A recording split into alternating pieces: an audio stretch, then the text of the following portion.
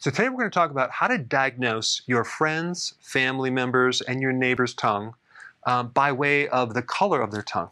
No, you don't want to do that. I'm just kidding. And of course, when I say diagnose, we're just talking about clues of potential underlying causes.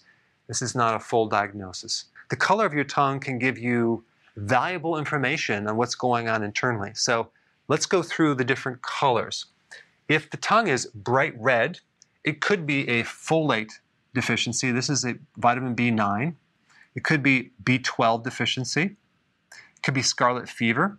You usually get scarlet fever between ages 5 and 15 years old. Or a very rare disease, Kawasaki disease in children, you can get something called strawberry tongue. Next one is purple tongue. This is very poor circulation. Now this is similar to the blue tongue where you can have just decreased oxygen, hypoxia. This is just more poor circulation, simply because you're getting a buildup of the venous blood, which is not oxygenated. Okay, white tongue is usually candida or some type of fungus or yeast. Now, one of the most important things for candida is you must, if you ever want to get rid of candida, you have to go 0 sugar and very low carb, because yeast, fungus, mold, candida love carbohydrates, especially when you get into milk sugars. So you must avoid that. You need to do keto, and that's going to help you.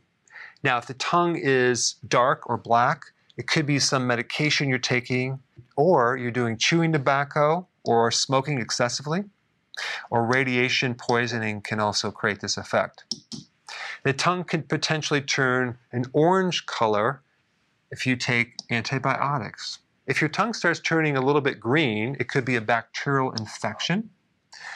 Blue is hypoxia or decreased oxygen. Yellow is more of a bacterial infection, so yellow and green could be very similar. And then a pink tongue actually is normal.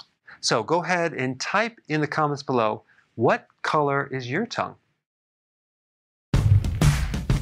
Hey, we're back. With another amazing recipe. No grains, no sugar, totally keto.